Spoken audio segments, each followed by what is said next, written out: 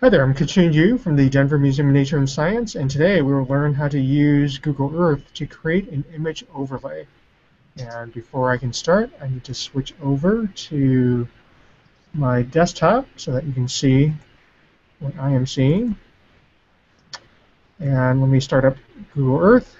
And the reason why you might want to do this is you might have a map or you might have a satellite image that you want to plop as a KML or a KMZ onto the surface of the Earth. And you might not have any other tools to help you position and to place that image. So I will show you how you can use Google Earth to do that. The image that I will be using is one that was taken from a satellite, and it shows the High Park fire outside of Fort Collins. You can see the smoke plumes from that fire. This is the Colorado and Wyoming border. And so this is a pretty large fire. There are actually other fires as well taking place in the state. So what I will do is I want to place that into Google Earth, and the way I do that is I come up to the top here, and one of these buttons is Add Image Overlay. I click on that, and I see a new window tool pop up. I'm going to call this High Park Fire, and I want to browse for the image. It's on my desktop, and you scroll down and find it.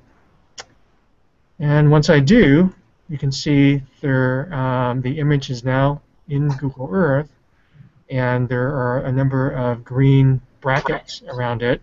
The green cross you can use to move this image around, and then you can also use these corner brackets to resize or to rescale the image.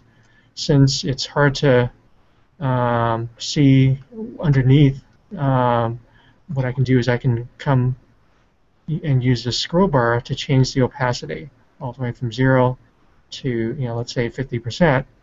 And using this combination of tools, you can see that we can basically resize this until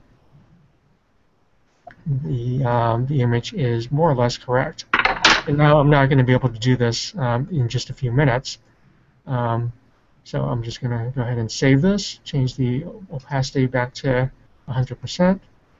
And now I have this High Park fire layer that I can save out. So I'm going to click on Save Place As. I'll save it out as a KMZ, that's fine. And now I have a KMZ file on my desktop. I can close Google Earth, bring up Uniview, and bring up the user folder. And I want to drag the High Park fire into the KML objects.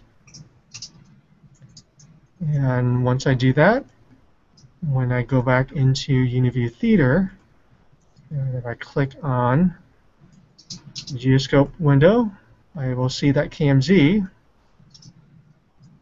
in that directory, and I can load it, and it's completely mismatched, so it's not quite geospatially correct, but if I had spent a little bit more time on this, I would get this to match up more accurately. So that is how you can create an image overlay using Google Earth for Uniview. Thank you for watching.